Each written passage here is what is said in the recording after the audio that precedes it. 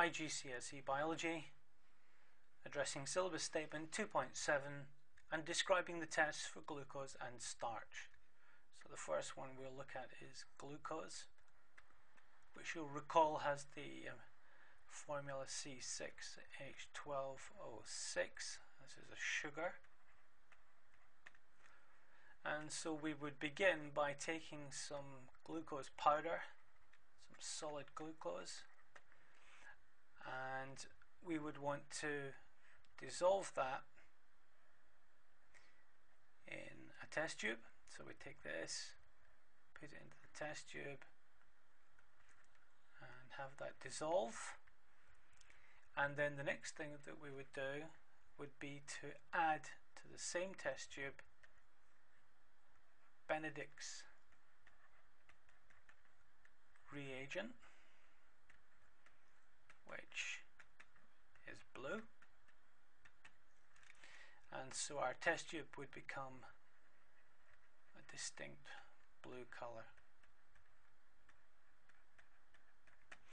The next step is to take the test tube and to place this in a water bath. So let's label this water bath, and we'll put a test tube in here like this with the characteristic blue color, and let's indicate the water here like so. So this water doesn't have to be boiling, but fairly hot, perhaps around about 60 to 70 degrees centigrade. And after just 2 or 3 minutes, we can remove the test tube, and what we would see would be a color change from blue to orange. So the test for glucose is with the reagent called Benedict's, and we'll see a color change from blue to orange. In weak solutions of glucose, we would see a green color develop.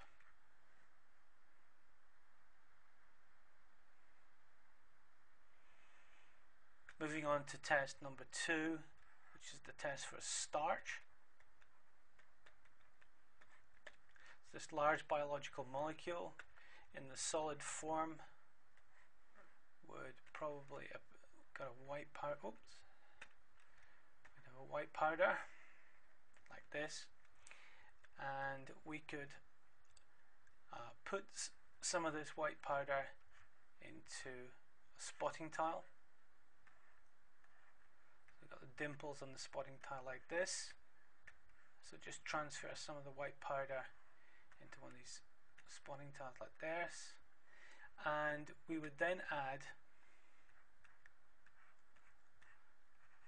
what is called iodine solution. Try not to call it iodine, call it iodine solution. In fact, it's potassium iodide, but iodine solution will be fine. And notice that this has a distinct brown color. And if we add this to the spotting tile, then what we would see would be a change from a brown color to a very dark blue black color. This is a positive test for starch. So the color change in a positive test for starch is that iodine solution will change from brown to blue black, indicating the presence of starch.